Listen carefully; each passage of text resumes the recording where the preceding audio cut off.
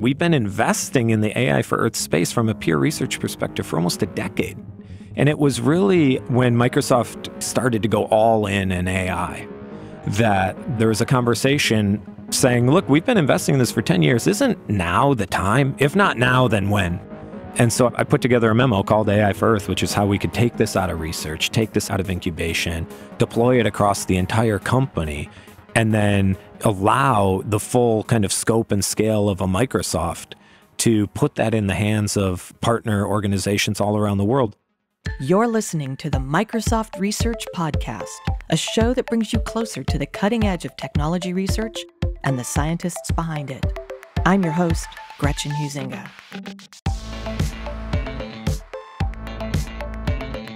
We hear a lot these days about AI for good and the efforts of many companies to harness the power of artificial intelligence to solve some of our biggest environmental challenges. It's rare, however, that you find a company willing to bring its environmental bona fides all the way to the C-suite. We'll meet Dr. Lucas Joppa, a former environmental and computer science researcher at MSR who was tapped in 2017 to become the company's first chief environmental scientist. Dr. Joppa is now the chief environmental officer at Microsoft, another first, and is responsible for managing the company's overall environmental sustainability efforts, from operations to policy to technology. Today, Dr. Joppa shares how his love for nature and the joy of discovery actually helped shape his career path, and tells us all about AI for Earth, a multi-year, multi-million-dollar initiative to deploy the full scale of Microsoft's products, policies, and partnerships across 4 key areas of agriculture, water, biodiversity, and climate, and transform the way society monitors, models, and ultimately manages Earth's natural resources. That and much more on this episode of the Microsoft Research Podcast.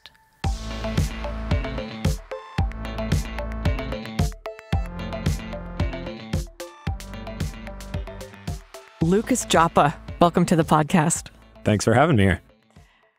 You're the Chief Environmental Officer at Microsoft. First off, does anyone else have that, or is that unique to this company? I think to the best of my knowledge, it's unique to this company. I actually came from a role that was unique to this company as well. So before I was the Chief Environmental Officer, I was the Chief Environmental Scientist. And as a former Microsoft researcher, I always told myself I didn't want a job that didn't have the word scientist in it. But as long as I kept environment in the Chief Environmental Officer, then I'm good. There are companies that have, chief sustainability officers and things like that, but those generally have a much more narrow purview to them than the role that I currently have. Perhaps within the company and the sustainability practices of the company, or? I think, a traditional chief sustainability officer really thinks about sustainability within the 4 walls of an organization. Gotcha. How do you reduce the negative environmental impact of an organization's business practices? And I think that that is a very important aspect of the role. I call it a wholly necessary but entirely insufficient criterion for success in the environmental space. Microsoft's 130,000 employees or so, and that's pretty small if you look at the 7+ billion people in the world. So right. We've got to think about how we take our products, our policies, our partnerships, and use those to really expand our impact all around the world. We're a tech company. We're obsessed with scale, right? That's what we need to be seeking with sustainability as well. Your title is kind of a spoiler alert to what kind of big problems you're looking to solve. And I usually ask that kind of off the bat, but give us a virtual Earth 3D view of the work you do. What gets you up in the morning? Ultimately, at the highest level, what gets me up in the morning is the same thing that always has, as far back as I can remember, which is just this kind of incredible sense of wonder about the world. I think, I've just always seen my place in the cosmos and on the planet as this tiny infinitesimal speck, and just, have been fascinated by what else is out there. And as I started to think about that more, some people are super interested in what's up there, up in the sky, right, in outer space. I was always interested in what's here at home on planet Earth. And then, of course, what's the human species' role in that? What impact are we having? How much of that life have we discovered? That's what intrinsically gets me up. I think the thing that then gets me out of bed and gets me to work every day is what can we do to extend our knowledge base? How can we go out and actually accelerate human discovery of the rest of life on Earth? And then how can we use some of our tools and our science to mitigate the impact of our own human activities on Earth's natural systems, because that last bit, that worry about human impact, that's actually kind of what keeps me up at night. So part of what drives the work of researchers and the people who work with them to bring their efforts to life is what we don't know, that quest for discovery, the quest for knowledge. So what are the big knowledge gaps in environmental science? And how is computer science helping to narrow those gaps? Just general right now. Sure. I think, if you want to couch it in the framing of the big problem that we have right now, is that human society is ultimately facing probably the greatest challenge human society has ever faced. What I mean by that is we somehow have to figure out how to adapt to and mitigate changing climates, ensure resilient water supplies, sustainably feed a human population currently at 7, growing to 10 billion people, all while stemming a catastrophic loss of biodiversity that's going on. And so what you have to do is you have to know about all of Earth's systems, how we use those systems to sustain our human activities, and then, of course, how we can mitigate and manage those systems to accelerate human progress. I think just one little example that I spent a lot of time on earlier in my research career is just looking at, for instance, the number of species on Earth. Actually, we've only scientifically discovered something like 2 million species. Scientists estimate it's probably something like 10, 15 million. We've only even discovered something like 20% at best of life on Earth. And of that, if you look at what we actually know, a lot of that discovery is just kind of a specimen in a drawer with, a Latin name written on it. If you look at how many of those species have we actually kind of studied and we understand their populations, how their populations are faring, done kind of a full conservation assessment for any particular species. We've done that for about 100,000 species of the potentially 10 million or more that are out there. And so, we live in this world where you can just ask your phone how to get to the nearest Starbucks, and it's got to run a least cost path algorithm to find out, is it shorter to go 20 steps to the right or 30 steps to the left to get to the nearest one? Yeah. That's kind of our day-to-day problems. But when you take a step back and you ask the human position within the rest of life on Earth, I mean, we talk about an information age and, information overload. Well, it comes to our understanding of environmental systems. It's a complete and total information drought.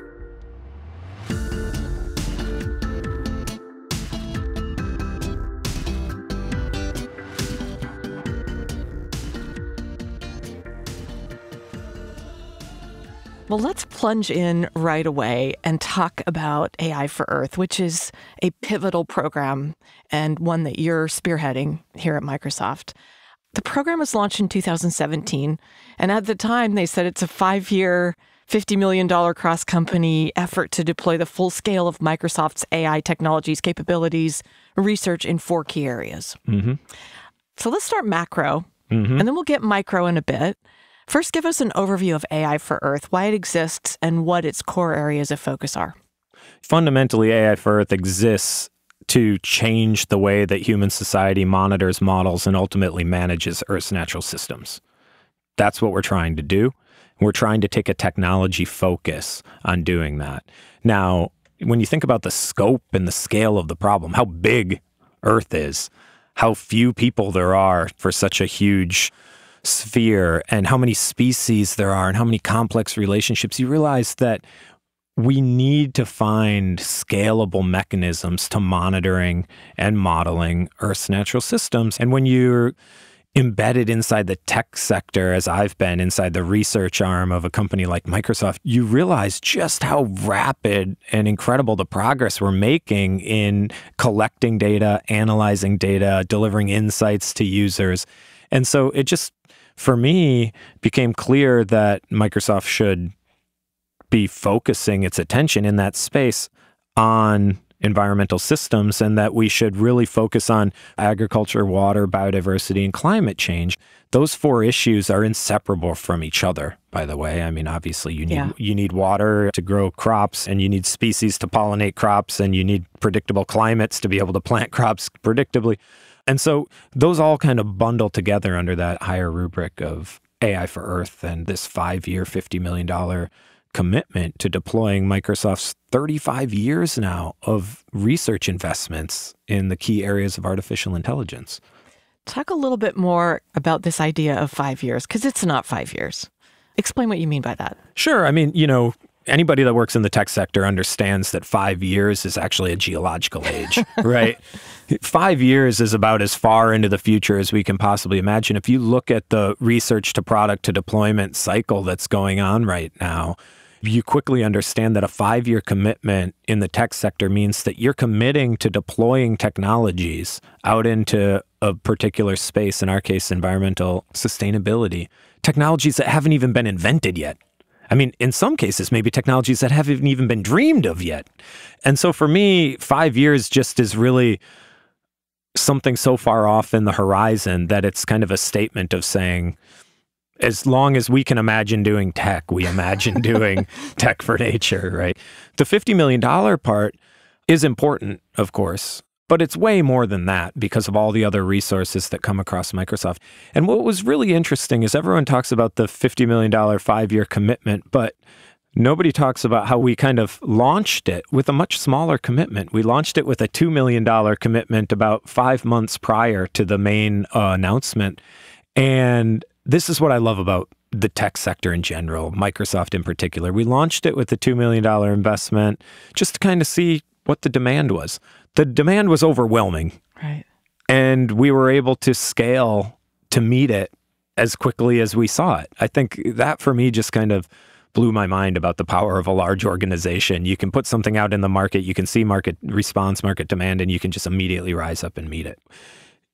I'd been in Microsoft Research leading research programs at the intersection of environmental and computer science. That's another thing. We've been investing in this space, in the AI for Earth space, from a peer research perspective for almost a decade. And it was really when Microsoft, from a corporate level, really started to go all in AI, that there was a conversation about, just like every technology that we incubate inside Microsoft Research, there's a question about the human tech transfer, right. For me, of saying, look, we've been investing in this for 10 years. Isn't now the time? If not now, then when?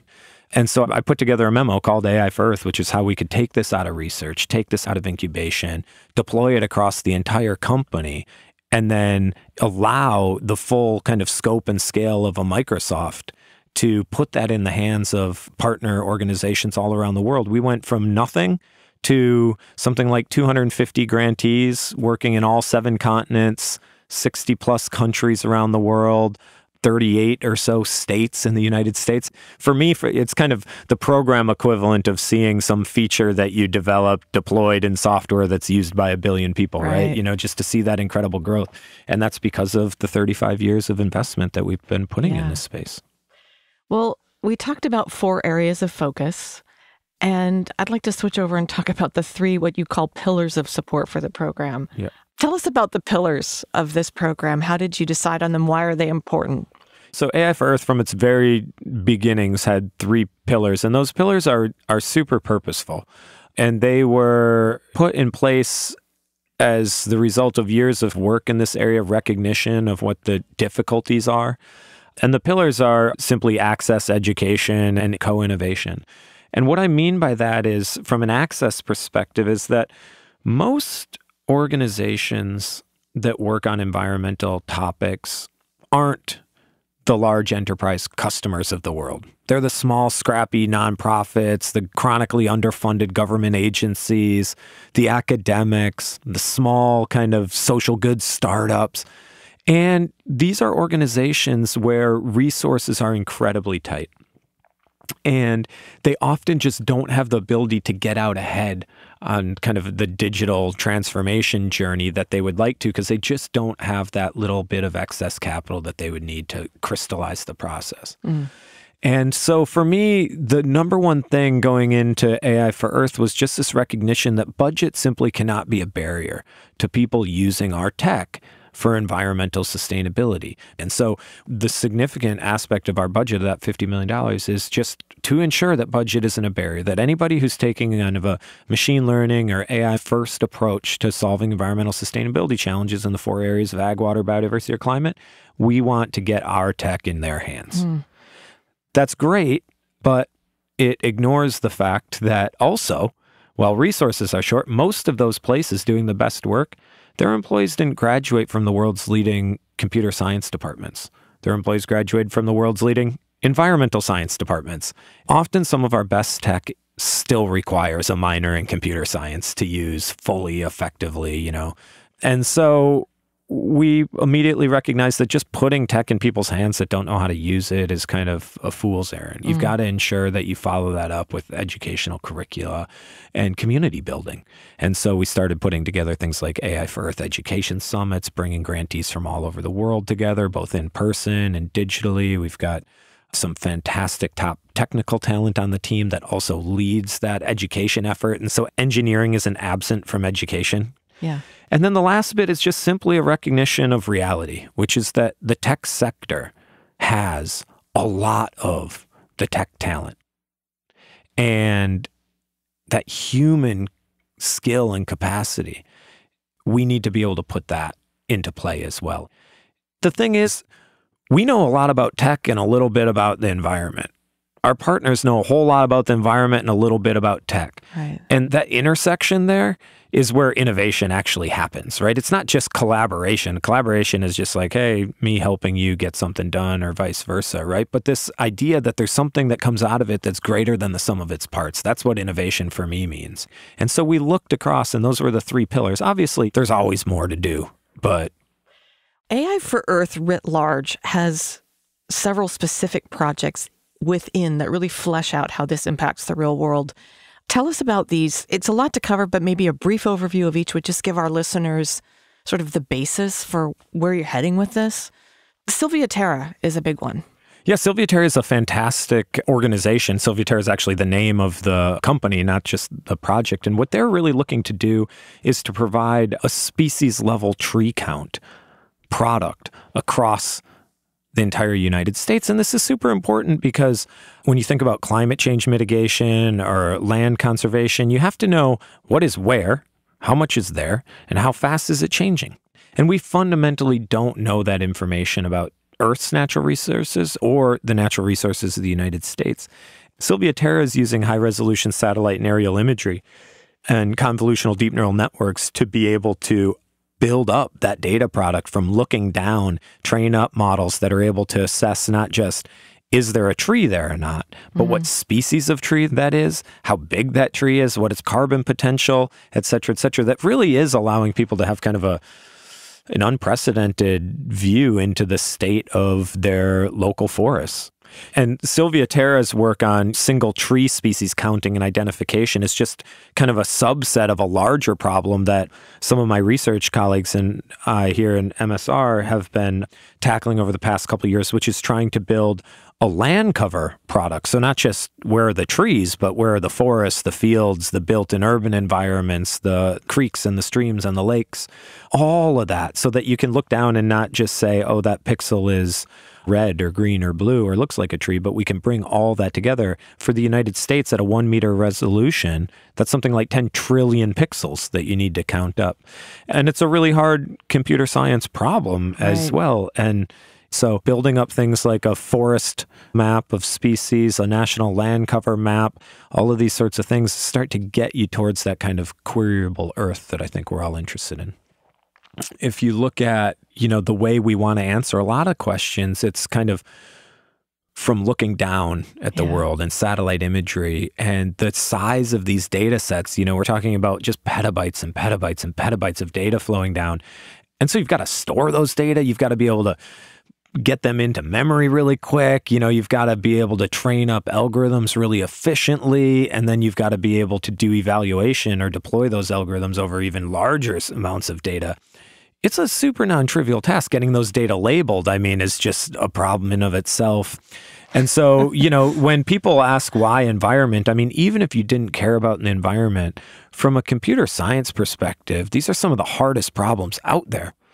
Talk a little bit, give a nod to FarmBeats and Project Premonition, because those are two really cool things that are going on. I've watched those projects, FarmBeats and Project Premonition, grow from ideas to what they are right now. FarmBeats, an incredible sensor and data fusion project that's really looking to revolutionize the way that farmers collect data about their field and make harvesting and growing decisions based on extremely new advances in artificial intelligence, bringing that all together. I mean, it's kind of crazy to see the result of some of these projects because ultimately it kind of distills down to some graphs on a browser dashboard. Right. And what that hides is just the incredible amount of engineering of actual physical electronic sensors in the field communicating over really novel communication pathways like TV white space, which Ron Veer is such an incredible kind of advocate and proponent for. Bringing that into centralized on-prem compute centers, figuring out what matters, what needs bigger compute, doing all of that kind of local intelligence processing, sending up information and data sets to our larger compute clusters in the cloud, and ultimately just allowing somebody to come, click, and see what's going on out in their field just from, balloons floating in the air, drones flying around, and sensors out there. It's kind of incredible. And Ethan, another fantastic researcher in Microsoft Research, he's really interested in how we monitor the biosphere, as he would say. And his kind of path into it is through understanding that we have a scale problem.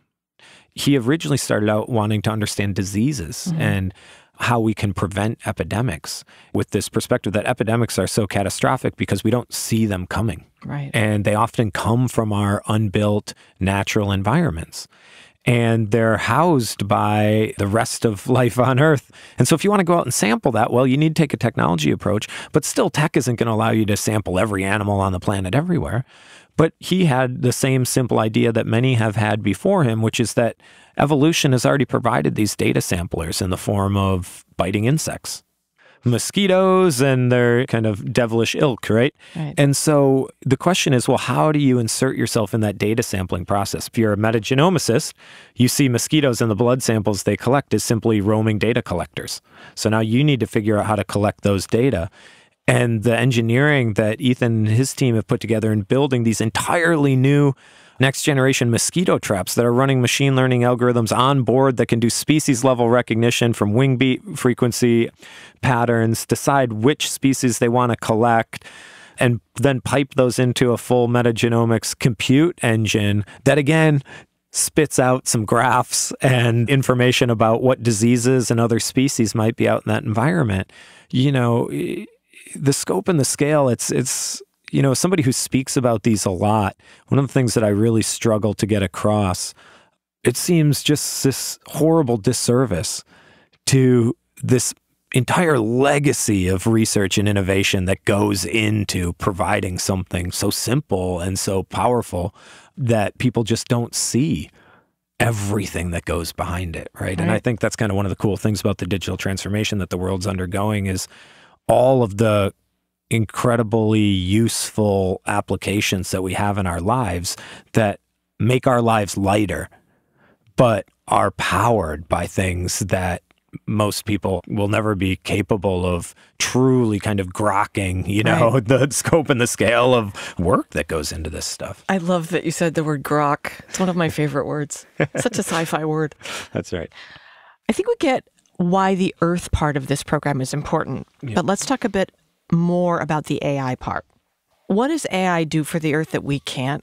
I think we framed this in a previous conversation as an efficiency story, but agreed that that doesn't quite do it justice. Yeah, I mean, I think the way I look at it is like, ultimately, we've got this massive scale problem on the size of the Earth, the amount of living organisms on Earth, the complexity of the relationships. So there's this massive scale problem. How do we scale? And then we have a resource problem, which is that the organizations that focus on this, for better or worse, aren't necessarily the most well-resourced organizations in the world. And so where has tech always had a transformative impact? It's in the efficiency story. And what is efficiency? Well, efficiency allows you to either do the same for less or do more for the same. And maybe in the enterprise space, when you're worrying about margins and quarterly profits, you're really interested in doing, at the very least, the same for less and maybe even more for less. But when you're interested in understanding the rest of life on Earth, when you're interested in collecting data about natural systems and building models about them, and you're wildly resource constrained, the question you're asking yourself every day is, how do I do orders of magnitude more for the same? And technology allows you to do that. One nice story from a partner organization between the AI for Earth program, Microsoft Research, and a small nonprofit called the Chesapeake Bay Conservancy. This is that land cover mapping project. And, we had this ambition to build a 1-meter resolution land cover map for the entire United States. That's plowing through something like 10 trillion pixels, 25, 30 terabytes of data. And that was an aspiration shared with this small 19-person nonprofit called Chesapeake Bay Conservancy. And they were way out ahead of us, mind you, because they actually had done stuff and we just thought about it. And what they had done was they had built a 1-meter resolution land cover map for the Chesapeake Bay watershed, which is just a small fraction of the United States. But it had taken them well over $1 million and over a year and a half just to produce that one data product. And so that meant that by the time they got done, they were almost already out of date, right? And so we came in, we said, hey, look, the way you're doing that, we think that there's a better way. It turned out to be really hard. It's led to some top papers in, leading conferences like CVPR and ICLR. And, we've made some significant machine learning progress as well. But ultimately, we still have a long way to go on our algorithmic kind of accuracy side of things. But from just a pure infrastructure perspective, we're able to train up an algorithm and deploy it on a cluster of 800 FPGAs, so field programmable gate arrays, which is some really cool architecture that we've been shipping all across Azure. And plow through all 10 trillion pixels. So go from the Chesapeake Bay to the entire United States, 25 terabytes of data, 10 trillion pixels, 10 minutes, $42. So that gets to, how do I do more for the same? Or in this case, way more for way less. And so that's just the efficiency story. How do you give an individual or a small organization superpowers? You either give them a huge check or you give them technology.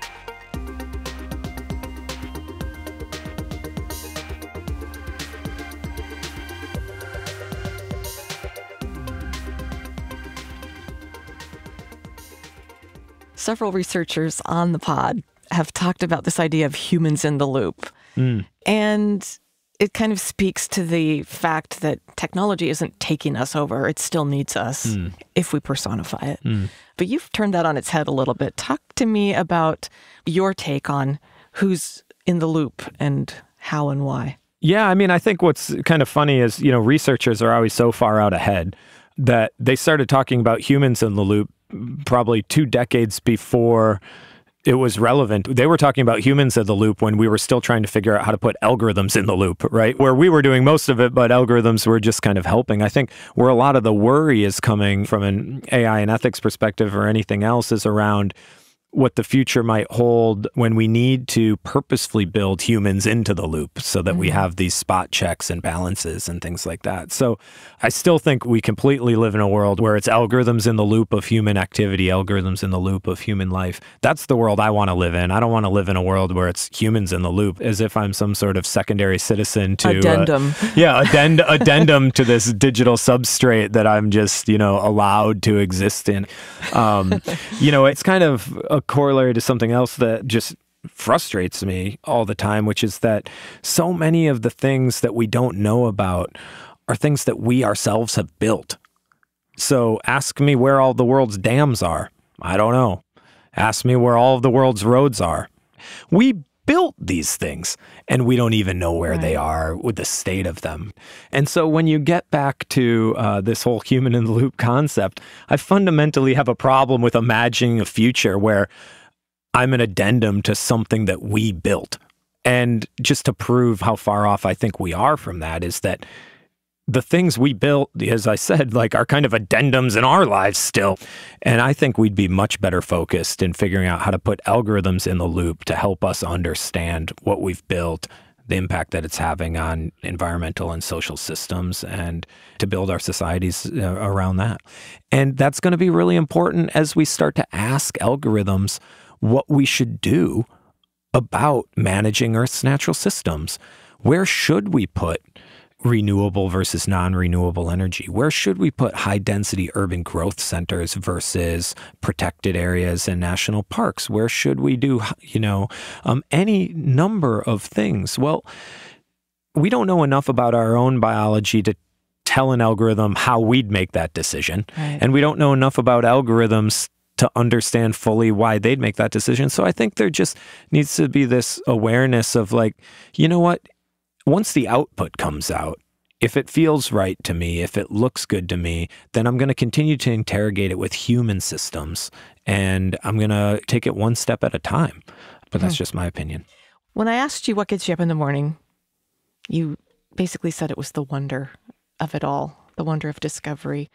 But we've hit the worry part of the podcast. This is where I ask the guests, what keeps you up at night? And aside from all the concerns about conservation and stewardship of our planet, you're developing and deploying some incredibly powerful technologies in which we're putting a lot of trust. What could possibly go wrong? Well, I mean, what keeps me up at night is both what could possibly go wrong and that we won't do it fast enough. My former manager and longtime mentor, Eric Horvitz, who leads Microsoft Research, he has a long history in the health space at the intersection of health and medicine and machine learning. And one of the things that he consistently says is people worry about the issues of algorithms in these loops, and that's completely valid and understandable. But what's the human cost of not doing it? I think that same thing is true in the environmental space, which is just the opportunities are so incredible to help better understand and manage Earth's natural systems that we have got to be throwing basically everything that we have at it. So my first worry is that we won't.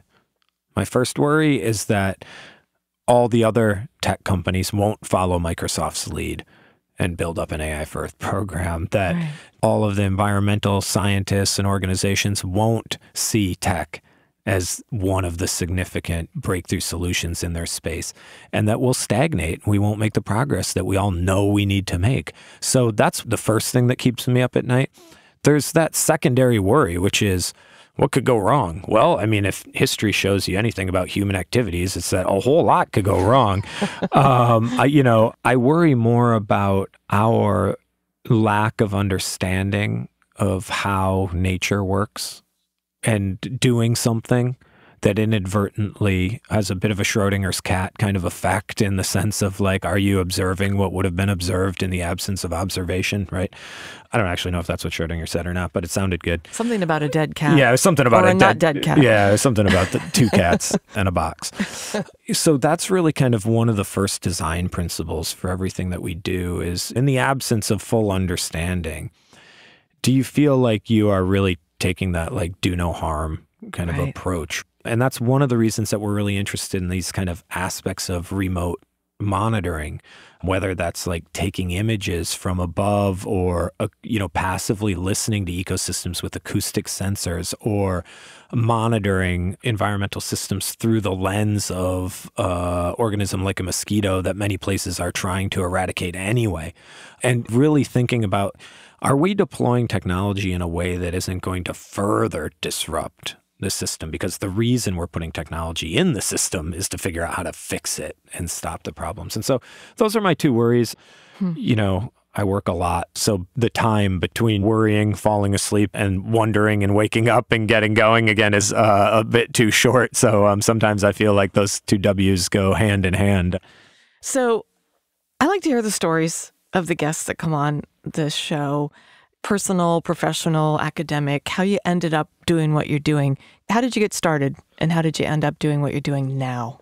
I grew up a kid that just loved being out in the woods, never was a technology kind of family. I've never had a TV, didn't have a computer until undergrad, never learned how to program until my PhD, when I realized that I probably should.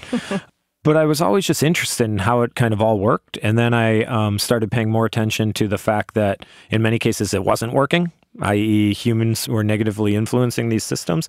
Did my undergrad in wildlife ecology.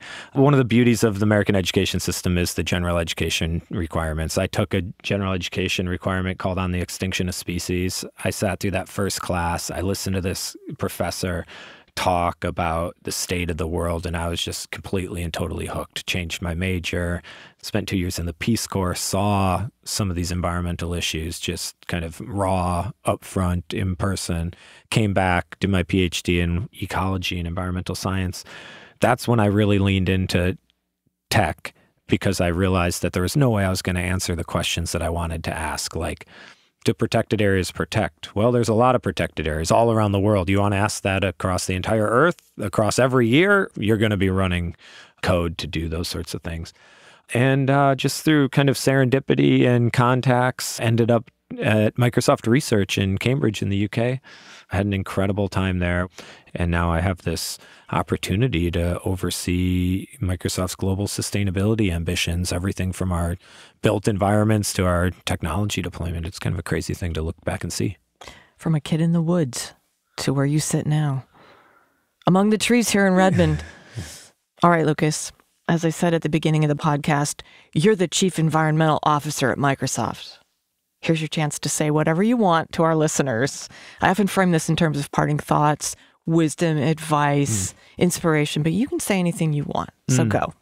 I get asked this question a lot. And the thing that I always say is, don't take the easy path, which is, what do you need to succeed?